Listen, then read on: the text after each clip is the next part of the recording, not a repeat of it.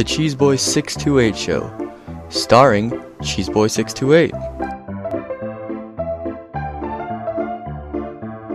Hey YouTube, what's going on? This is Cheeseboy628 here today giving you another Theory Thursday. And this Theory Thursday we'll be talking about OU Balanced Rain Edition.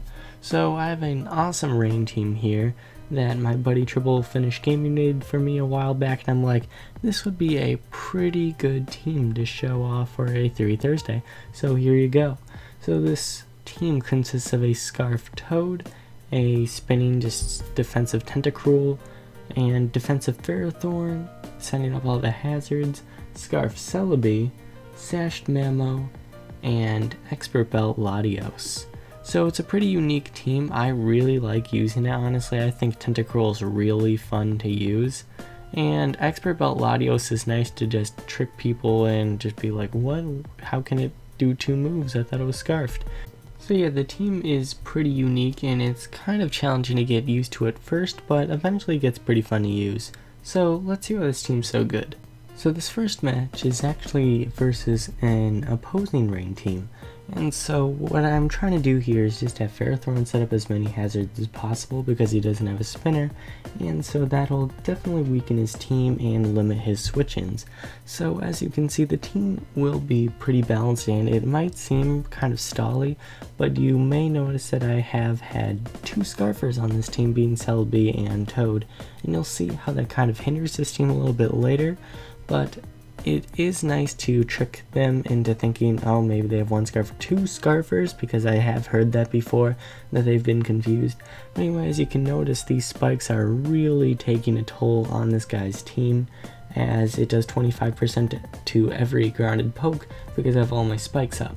And so I can just be in with Politoed here, and I'm kind of scared. I don't know speed tiers too well, but I'm pretty sure max speed Timid Jolteon probably outspeeds Scarf Toad. But I'm not entirely sure, don't quote me on that. But anyway, I love using this Tentacruel here. I'm able to go for the knockoff, so fun to use, and since I took out the Choice Scarf, I actually have enough speed investment that I'm able to take out that Lando by outspeeding it with the Scald. And here I'm just joking around with Mammo, seeing how much I can do with Icicle Spear to see if I can take out the Rotom Wash, but it is an amazing counter to Mammo, so it's not able to do such. Nonetheless, that was a successful battle, and let's see why this team is kind of hindered in some ways. So this battle demonstrates some of the points I'd like to talk about when this team is actually being used. First off, when you look at his team, you see Zoroark and Terrakion. And you know, Zoroark's known for shenanigans and Terrakion's known for big power. But what you need to realize is that if it's Scarfed, if either of those are Scarfed with a plus speed nature, they outspeed my entire team. And what you have to really note is that when someone has the fastest poke on the field, they can generally be referred to as the guy with the most momentum. So you definitely want to try hindering those with T-Wave, or just have a faster poke and like wither away those Scarfers as soon as possible, because otherwise, like I said, they outspeed your entire team. My Latios isn't Scarfed, it's Expert Belt. It's nice to bluff it sometimes, but sometimes it's a bit risky, and too risky at that.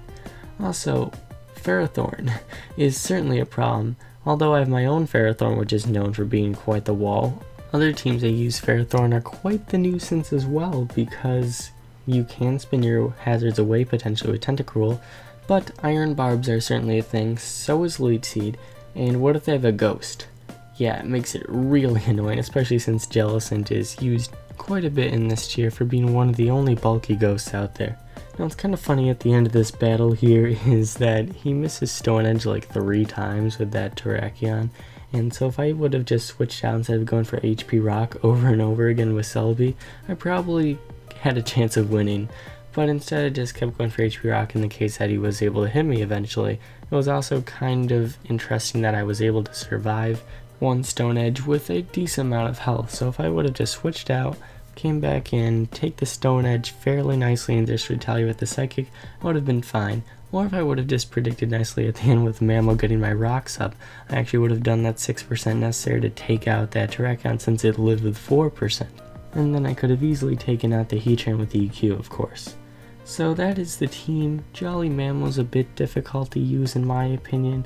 I feel like a more offensive approach works, but Sash can work sometimes to break those sweeping pokes, although most sweepers like Cloyster and such have skill links, so that's kind of the hindrance to sashed pokes, but even then they can't really do too much to Mamo anyway, and if they're on their focus sash, Ice Shard is always a thing. So I hope you all enjoyed this Theory Thursday. I certainly learned a lot from these battles and just working with this team a lot. Thank you TripleFinishGaming for showing me this team and allowing me to post a video with it. So yeah guys, thank you all for watching, like, comment, sub, and until later, peace.